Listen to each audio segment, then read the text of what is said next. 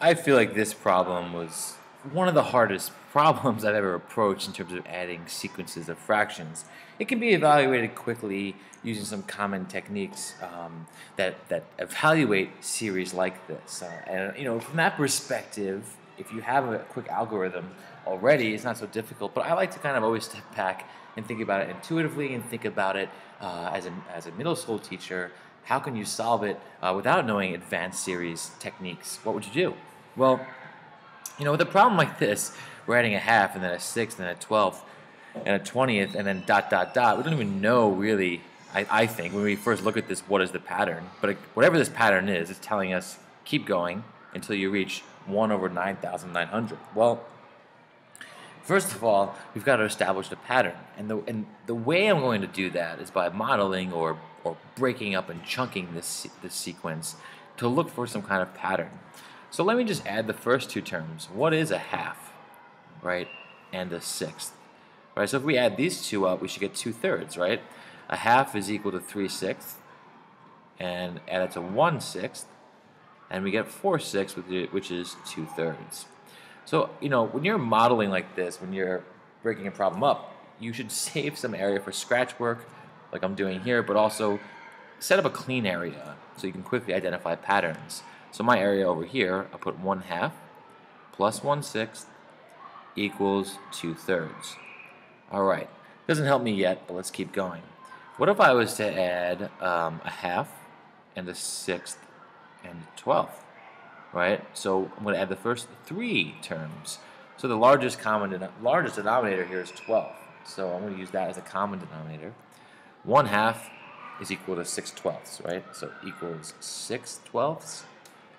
A sixth in terms of twelfths, got a double numerator and denominator, get 2/12, and plus 1/12.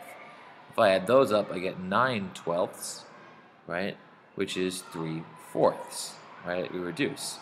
So in my space over here, we know that if we have a half and a sixth and a 12th, we get 3/4. But I'm running out of room here, so let me move this.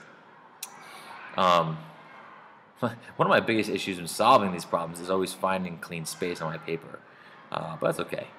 So now again, here we have a half and a sixth and a 12th, and we get 3/4. Let's do a couple more and see if something clicks here. So next, let's look at a half and a sixth, right, and a 12th, and a 20th. Okay. So what's this going to equal now? Now we want to we want to find a least common denominator between 2, 6, 12, and 20. So I'm going to look at the biggest two numbers first, pair those up, and see if the smaller numbers fit. So I know 12 and 20 both go into 60, and then I check 2 and 6, they also do as well. I'm going to use 60ths. So 20ths, I'll start with the largest first as 60ths, triple numerator and denominator, 3/60ths. For 12ths, multiply numerator and denominator by 5, 5/60ths.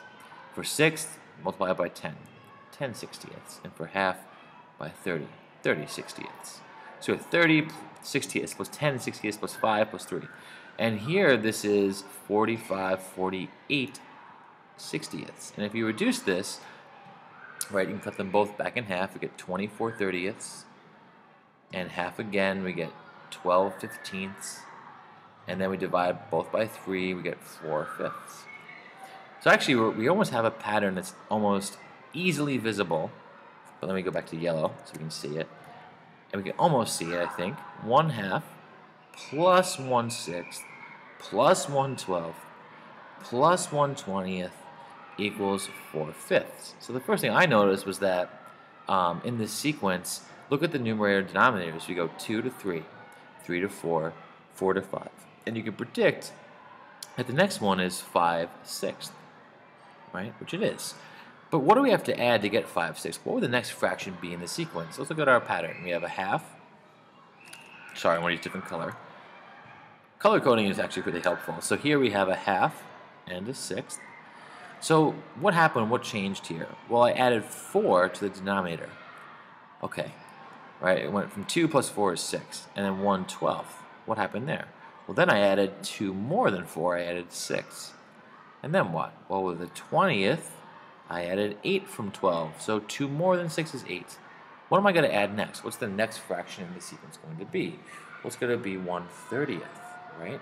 Because I'm going to add 10 to the next fraction. And altogether, you can check it. If we add these, we do get 5/6. So how does this help us, right? Because we don't want to have to write out all these fractions, and we don't want to have to go through this whole sequence, even though we see a pattern. What's the other pattern? What's another pattern that we can use to deduce what must happen, right, in this long, long sequence? Well, I noticed that, I'm pretending these smaller chunks. If I was just adding a half and a sixth, I know that 2 times 3 is 6, so that's useful. Let's check the next one. If I had a half and a sixth and a 12th, I notice that 3 times 4 is 12. And it keeps going. 4 times 5 is 20. 5 times 6 is 30. So what does that mean? So before we get to the algebra, let's extend this reasoning to what they gave us. If we look at the way the series is set up, we want to utilize this idea. 5 times 6 is 30, 4 times 5 is 20. So we can just rewrite the way these fractions are written. I'm going to use this last one right here. Instead of 1/30, if I thought of it as 1/5 times 6, right, then it makes the answer a little bit easier to think about, because really 1/5 times 6 becomes 5/6 when we add up all these fractions. What about 1/20? Well, that was just 1/4 times 5, right? And then what about 1/12? Well, that's 1/3 times 4. And what about 1/6? Well, 1/6 is just 1/2 times 3. And what about 1/2? Well, that's 1 over what? 1/1 times 2. So this is a little bit easier to think about now, because if we add up to the 30th, this is the 30th right here, what happens? Well, if we add up to the 30th, we get 1/5 times 6, and the answer is 5/6. When we add up to the 20th is 1/4 times 5, so the answer is just 4/5. So what are we going up to in the sequence? Well, we're going all the way up to, right, I'll write this out, 1/1 times 2 plus 1/2 times 3 plus ... all the way up to, let's get this, 9,900. So they picked a nice, easy number to think about. 9,900 is equal to 99 times 100. So we're ending up at this fraction right here. So based on the pattern, this must be equal to what? Well, 99 is the numerator, just like 5 was here and here, over 100. So algebraically, if we start at 1/1 times 2 and then add all the way up to 1 over some number, what are we always multiplying by? Well, the number, when we went up to 30, we multiplied by 1/5 times 6. When we went up to 1/20, we multiplied by 4 times 5. So the second number we're multiplying by is always 1 more than the first. So we're going up to a number 1 over x times x plus 1. And that, this actually tells us that algebraically we can always do this, because this will equal what? Well, the first number is x over x plus 1. And this is true, and this is a great problem to prove by induction. And maybe I'll show that in another video, but I've certainly spoken enough in this one. So let's just reflect. You got a really nasty looking series or fraction, break it up in pieces, as we did here, and evaluate it. Here we're evaluating by brute force, looking through each step. And then here we're laying out the results to look for a pattern. And the first pattern we found, right, wasn't that helpful. 2 to 3, 3 to 4, 4 to 5. But it became helpful because I wanted to use the last fraction in each of these to connect them to these numerators and denominators. And just making the observation that numerator times denominator gives you the denominator in the last fraction of the sequence of 5 times 6 is 30 helps unlock this problem. And that, eventually it leads up to the algebraic understanding as well. All right, this is tough, but I hope it helped. Thanks.